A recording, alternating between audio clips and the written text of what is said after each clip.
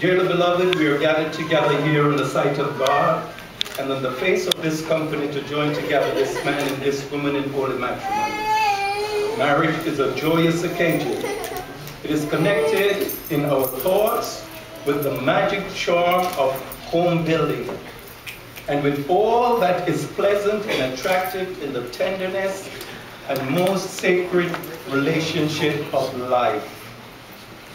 When celebrated in Cana of Galilee, it was sanctioned and cheered by the presence of the Lord Jesus Christ himself, and is declared by an inspired apostle to be honorable in all. Therefore, it is not to be entered into unadvisedly or lightly, but reverently, discreetly, advisedly, and in the fear of God. Into this holy estate, these two persons presented here come now to be joined as man and wife. So at this time, if any man can show just cause why they may not be lawfully be joined together, let him now speak, or else forever hereafter hold his peace.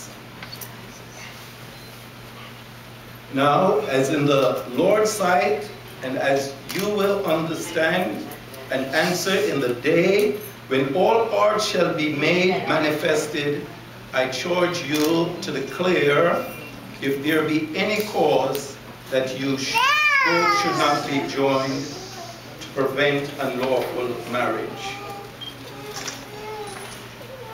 For your silence, I presume there is none.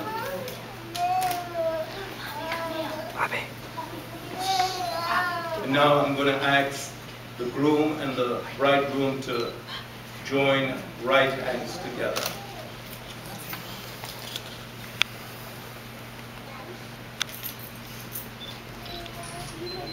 Now, if you, Richard Priestley and Naisha Morales, have at present appeared for the purpose of being joined in legal wedlock, please signify this intention as we now see by the unit of the right hands together.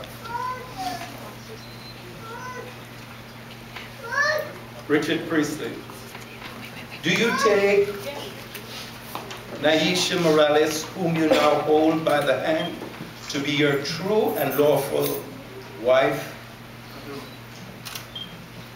Naisha Morales, to whom you now hold hand with Richard Priestley, do you swear truly to be his lawful wife?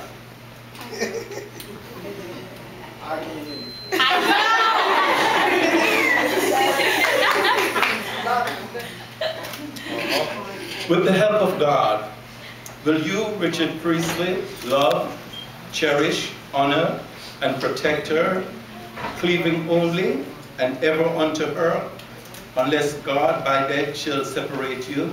Yes. I do. With God's help, will you, Naisha Morales, love, cherish, honor, and obey him, cleaving only and ever unto him, until God by death shall separate you? I do. You both